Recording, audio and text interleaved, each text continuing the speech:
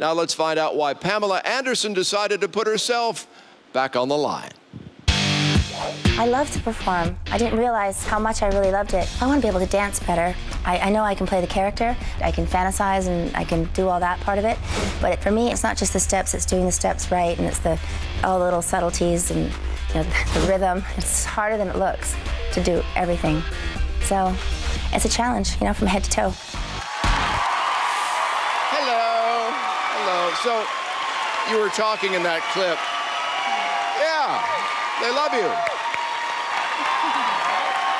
You were talking in that clip about finding a love for dance the last time you were here, and you also talked live on the show last night about feeling emotional, not wanting to be the first person to cry.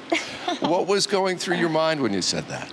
Well, I love what I'm doing. I love being here, and I think every week we get to perform another play.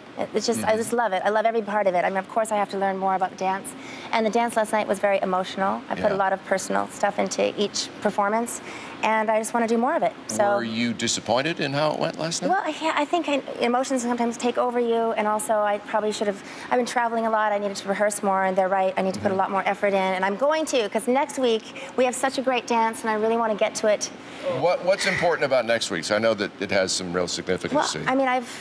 I don't know what I'm allowed to say, but I know I'm going to end up. I'm going to end up in musical theater. I'm going to be on Broadway, and I really am excited about that opportunity. And I think this next dance is a little tease.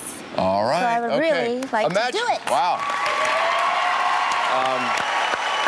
Tristan, imagine that. Pamela Anderson is going to be a little tease. Who'd have guessed? What do you have to do, though, Tristan? Obviously, you guys have some great chemistry, but as her teacher, to make sure that she's in a better place next week, if she gets through tonight. Yeah, of course, yeah. I think the thing is to be clear on your objectives, what you want each week, and you definitely want to put the hard work in, but you have to make the most of what you have, whatever it is. Yes. And granted, we'll put the work in and we'll try our best to do that, but once Pamela's happy, I'm happy, and then some people will be happy, and then everyone's happy. All right. Well, take your happy feet right up those stairs to the skybox. All right.